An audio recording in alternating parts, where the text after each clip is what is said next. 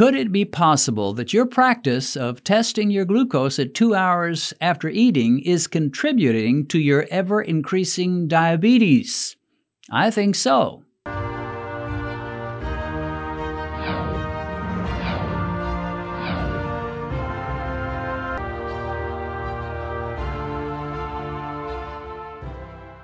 Recently, someone sent me an email recommending the channel of a young woman named Lena, who is pre-diabetic and is working hard not to cross that boundary into full-fledged diabetes.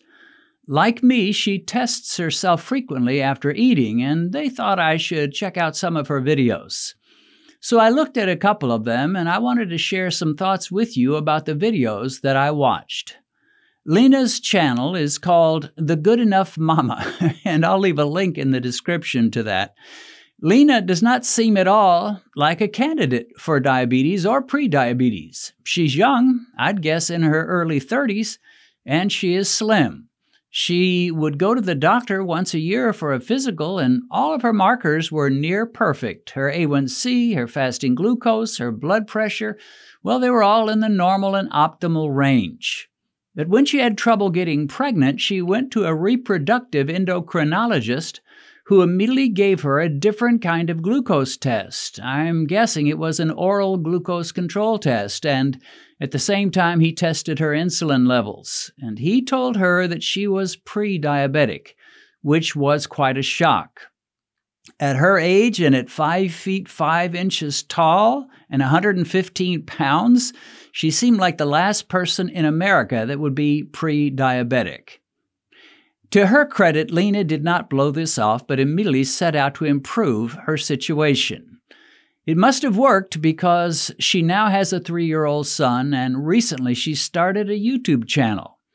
As I looked over her videos, I saw that she did a white potato versus sweet potato blood sugar test, which intrigued me. I've done that test myself, and I was curious to see how closely her results matched mine. In my test, I ate full-sized potatoes, but in hers, she cut the potatoes down to about 5 ounces, which would be about 1/3 the size of a normal potato. With the white potato, her pre-meal glucose read 90 milligrams per deciliter. At 1 hour after eating the potato with a small salad and a small portion of meat, her glucose read 146, a 56-point spike. At 2 hours, it had gone down to baseline, and it read 92. With the sweet potato, her pre-meal glucose was 85. 1 hour after eating, it rose to 158, a 73-point spike. And at 2 hours post-meal, it also had retreated to baseline and read 88. So in both cases, there was a significant spike, especially considering that she ate such small portions of food. But by 2 hours, all was well, and her glucose was in a fine range. Now, the numbers that Lena had weren't too surprising to me, apart from the fact that if I didn't know she was pre-diabetic, I would not have expected her to spike nearly so high. When I tested a sweet potato, eating a pretty large potato, I peaked at 201 in 1 hour. But if I had eaten 1/3 of that potato, I probably would have been pretty close to her results. Now, the most interesting part of the video for me was when Lena was summing up her experiences. She didn't like her peaks, but she seemed quite pleased with her 2-hour results. In both cases, she was back to normal. She's been reading a book by one of the plant-based whole foods gurus who recommends a very low-fat and high-carb diet, essentially a vegan diet. And in this video, Lena seemed to be saying, well, perhaps these guys are right. After all, within 2 hours, I was in good shape. Back to normal. Maybe I can eat potatoes after all. So I wanted to share with you a kind of a pictorial representation of her spike, and really it's pretty similar to what most vegans and people that eat the high-carb, low-fat diet will experience. So if we say that this is Lena's baseline level, she rose sharply to a certain point, and we'll call this 1 hour, and then she began to drop.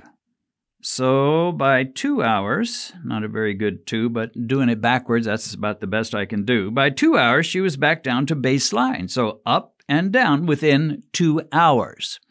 Now, here's the question. Is this normal? Is it healthy? Now, obviously, with one meal, it's no big deal one way or the other. You go up, you're down in 2 hours' time, no big deal. But talking about doing this for year after year and decade after decade, is this desirable? Is this normal? Well, the reality is the whole foods, plant-based people will say, yeah, this is absolutely normal, no problem, all is well. Of course, you're going to get a spike. Everybody's going to get a spike. What's the big deal? Don't make a big deal out of nothing. And sometimes people accuse me of saying that it is abnormal to ever have your glucose rise. I've never said that, and I've never desired that for myself, that I would get zero glucose rise. Of course your glucose is going to rise. But she went up to what, 160 or so? She jumped up 70 points after eating 1/3 of a potato with some meat and salad, which should have blunted the spike a little bit. Jumped up 70 points.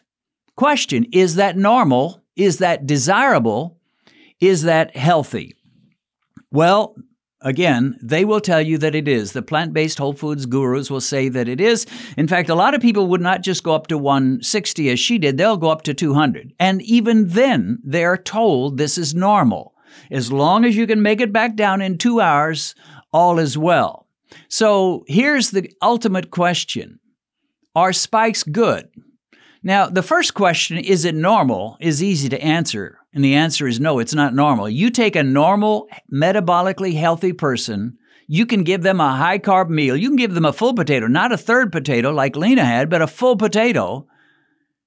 And they will not come anywhere near 160 or 200 like many would, and like I did when I ate a full potato. They'll jump up to maybe 125, 130 max. And then they'll make their way down, and usually within 1 hour, they're down to normal. That's normal. Up slightly, back down in an hour's time, hour and 15 minutes at max. But to jump up 70 points, 100 points, 150 points, no, not normal. So a gentle rise, normal. A spike of 70, 100 points, not normal. A truly healthy person will never do that. Now, why do these high-carb, low-fat people tell you that's normal? The answer is simple. They have to tell you that because that's what they all do. They all rise like that. And I've seen them on some of their YouTube channels, and they'll show you just how their glucose tracks. And sometimes by doing a little they won't tell you, but by doing a little calculation, you can figure out they're jumping 100 points. They're jumping 120 points between their peak and how low they go. A lot of times they'll drop down below baseline because their pancreas is pumping out so much insulin. Or maybe if they're type 1, they're taking so much insulin. So it'll jump way up and it'll go way down. And they'll tell you that's normal because they have to say that because you can't get around that. If you eat high-carb foods, that is what's going to happen. This is your future. Meal after meal, week after week, year after year, this is your future. This is your dietary pattern, your glucose pattern, if that's how you're going to eat, high-carb, low-fat. Now, you say, yeah, but in 2 hours' time, they're back down. Sure, they are. But the spike all by itself is dangerous. More and more research is showing that spikes are not healthy for you. You want gentle rises. You do not want sharp spikes. But spiking glucose is not the only issue, folks, because guess what? When your glucose spikes, it's going to have a little fella to follow him, which is called insulin. Your insulin is going to spike, and it's going to hang around much longer than your glucose. In 2 hours, your glucose is down. Guess what? Your insulin is going to come down much slower and later. And then you have another meal, and you got more insulin, another meal, more insulin, more glucose, more insulin, more glucose. Not good. Now, if you ask yourself which one is going to produce more insulin, this kind of a spike, or what you would get with a low-carb meal, which is going to look something like this,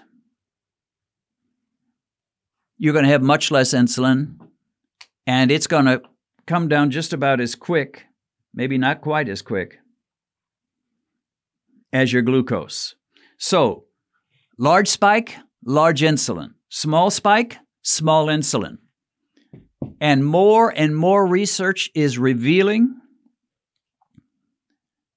that high insulin is every bit as much a problem, if not more, than high glucose. In fact, the research is showing us that the way you get to be diabetic is insulin. The thing that makes you insulin resistant is insulin. If you can go day after day, week after week, year after year with high insulin levels, your body's going to wear out. Your body's going to become immune to insulin. The insulin will not be nearly as efficient, and your insulin resistance will increase. In general, if a person is running up high spikes all the time and high insulin all the time, the years are going to get you, my friend. It may take 10 years. It may take 15. And especially if you're young and you're lean and slim, you're not going to turn diabetic anytime soon. You're going to be fine pretty much no matter what you eat. And especially if you've done away with sugar, which the vegans do. So that's to their credit. And they don't like white flour. That's to their credit. So in many ways, their diet is superior to the standard diet. But still, the thing that will get you eventually is all that high insulin. So, and let's get back to the 2-hour test. Lena, when she first found out she was pre-diabetic, the doctor, her regular doctor, didn't know it and told her she was fine. Why? Because her fasting glucose was good and her A1C was good. And a lot of people that go beyond that and do these 2-hour tests, and a lot of people don't even want you to do 2-hour tests. A lot of doctors, a lot of nutritionists, and definitely the low-fat gurus, they don't want you to do them. But if you do them, they always want you to test it 2 hours, maybe 3 hours. And the reason is because if you look at 1 hour, you're going to get an idea, a real good idea of where you peaked, but they don't want you to know that. So at 2 hours, you don't know. At 1 hour, Lena was peaking and hitting pretty high, 150-something, 160. But by 2 hours, she was good, back down. Now, let's look at a couple of my tests that I've done. These are several years old, but they're still relevant. Let's try Cocoa Puffs. I ate a large bowl of Cocoa Puffs. Pre-meal, I was at 112. This was back when I didn't have quite the glucose control I have these days. 30 minutes after eating the Cocoa Puffs, I was at 198. 30 minutes. Now, how would I know that if I only tested at 2 hours? 1 hour, I had already started to go down. I was at 182. And by 2 hours, I was at 131. Now, you've heard me say that my goal is to keep below 140. If I only tested at 2 hours, I would never even have a clue that I had jumped up to around 200 milligrams per deciliter. I would be totally ignorant, totally in the dark. It's like, do your 2 hour test. Okay, 131. Well, not great, but not too bad. I'm under my 140, all is well. So I wouldn't know. You've got to find out where you peak. And that's why I always call my diet that I recommend a low spike diet. Get those spikes down. You're going to get your insulin levels down. Your glucose is going to be good. Now, let's look at another example of a test I did several years ago. This one, I didn't note my pre-meal test, but by 30 minutes eating a sweet potato, I was at 168. Now, that's 30 minutes, folks. And that's high for 30 minutes. But at 1 hour, I was at 201, eating, again, not a third like Lena, but a full sweet potato, 201. 1.5 hours, I was at 162. 2 hours, I was at 113. So if I did not test myself at the 30 minutes, the 1 hour, I wouldn't have any idea how far I peaked, how high I went. If I just looked at 2 hours, I'd say, Mike, the meter's telling me that I can eat sweet potatoes because, look, I ate a sweet potato and 2 hours later, bam, I'm down to 113, baby. Sweet potatoes, here I come. And head for the store and buy me a big old basket full of sweet potatoes. But I can't do that because I look at 1 hour and it's like 201. And I dare to believe that spikes are not healthy for you. They're not normal.